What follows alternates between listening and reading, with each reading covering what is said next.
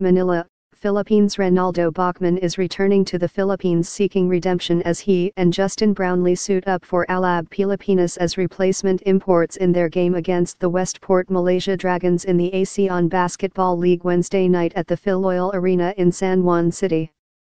Balkman, 33, will return to a country where he was known for being banned by the PBA for choking ex-Petron Blaze, formerly San Miguel, teammate Erwin Santos 5 years ago to not only help salvage Alab's floundering ABL campaign but also to earn vindication.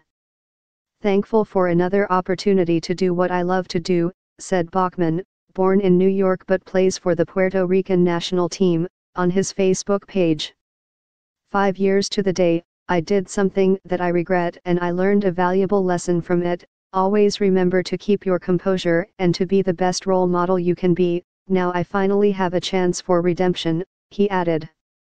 Balkman, a former first-round pick by the New York Knicks in the 2006 draft, was a last-minute choice by Alab after it initially targeted Henry Walker, the Blackwater Elite's resident import, and will arrive early today along with Brownlee, who helped steer BRGE Ginebra to back-to-back Governor's Cup crowns late last year.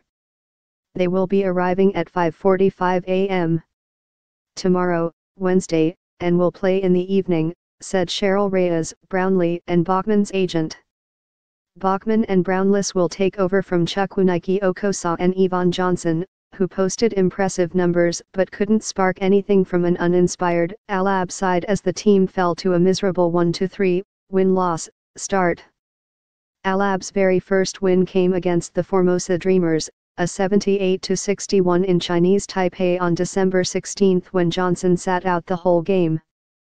Okosa averaged 24 points, 13.5 rebounds, 2 assists, 1.75 steals and 1.5 blocks in 4 games, while Johnson posted norms of 22.67 points, 10.67 boards, 3.67 dimes, 2.33 steals and 1.33 blocks in 3 outings.